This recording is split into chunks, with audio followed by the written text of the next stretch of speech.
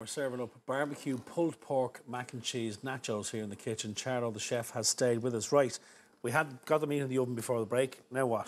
Okay, we're going to concentrate on getting the barbecue sauce on straight away. Beautiful. While that's reducing, excuse me, while that's reducing down, we pull the pork, okay? I'll just check these nachos. Okay, no problem. So what you can do actually, Simon, is you can sprinkle a few jalapenos over them.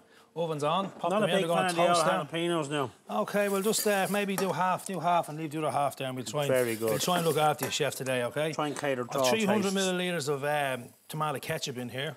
Want some tomatoes in here as well, chef? No, we'll hold off on the tomatoes for service. Just pop them into the oven, Simon, please. Gotcha. Okay, and what we're trying to do is we're going to try and toast the nachos. So this is going to show you the best way to serve your nachos at home. Cool. So nachos shop bar, I mean they're 60-cent worth of nachos sitting on that tray, believe it or not. Into the oven. So tomato ketchup, we're going to make our barbecue sauce, concentrate on the barbecue sauce. Okay. So tomato ketchup, brown sugar. So 2 tablespoons of brown sugar. We're going to put 2 teaspoons of paprika. Okay. Okay, just take it off for a second. We have red wine vinegar. Lovely. That cuts through, gives you that acidy taste, okay? Red wine vinegar. And then we're going to put on a dash of Worcestershire sauce. I mean, all barbecue, homemade barbecue sauce, have to have Worcestershire sauce in it and soya sauce. Gives it that deep, rich colour, but it also gives it that, you know, when you're making cottage pie at home and it doesn't taste the same without the Worcestershire sauce. Beautiful flavour. So we're putting in our soya sauce as well. Look at.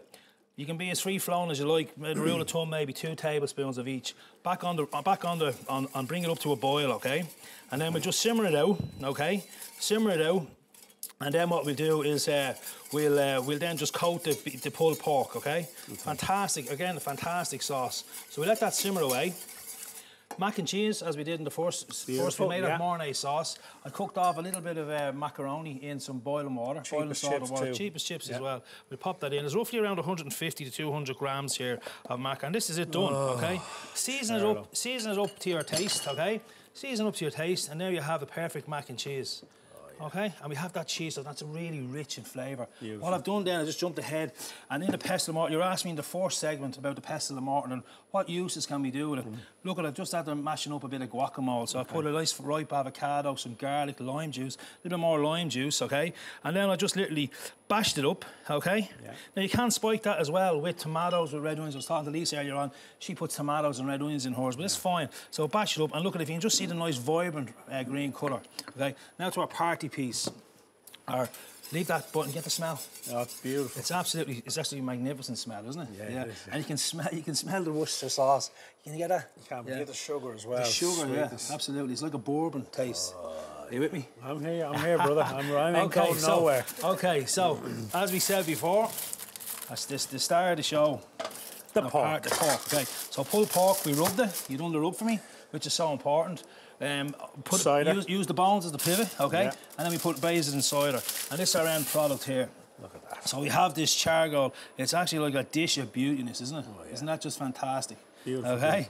There's a new word. A dish of beauty. Dish of beauty. So what we're going to do is we're going to take this out and we're going to put the juice in here. So you get all the flavours locked in, but now you're enhancing your barbecue sauce. So the flavours of that rub will go into your barbecue sauce. Exactly. Now what we'll do is, because this is nice and tender, again, we would have roasted this 180 for 3.5 to 4 hours.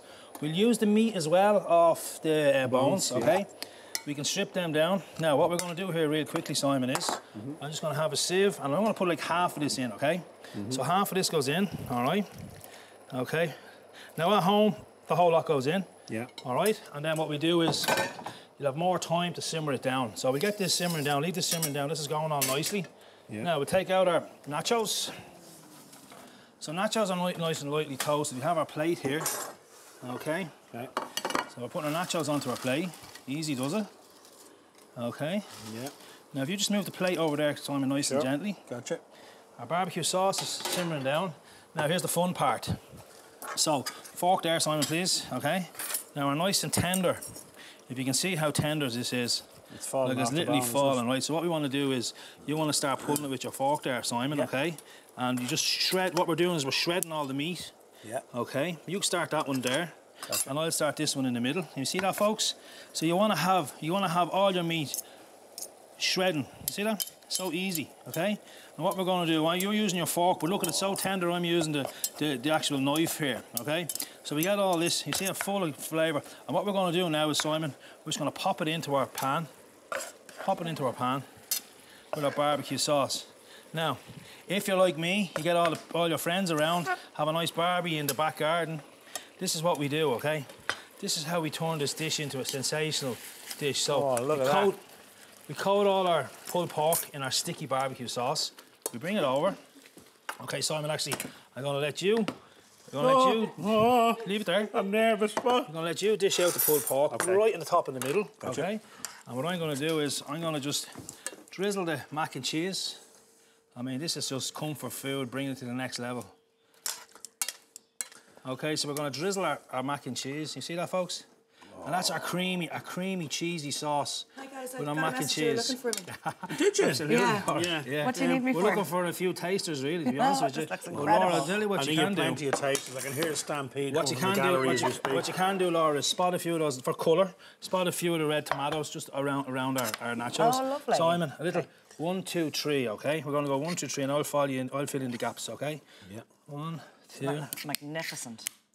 And this is a really party piece food, comfort food. As So this is food that a few more jalapenos if you want. my kids always do. A little few coriander on top. Charlie, that's sensational, man. Really is. I mean, what can I say? gorgeous. You know? So, would you like a Done, taste? Charlotte. Oh, I think I'd like a taste, Love yeah. a taste. Laura, you getting in there? Thanks. I might grab a napkin there. I've got Now listen, don't dirty forget hands. to check problem. Charlo's recipe. It'll be up on our website. Up next, Devin Toner is here. We'll see you in a few minutes, covered in barbecue sauce.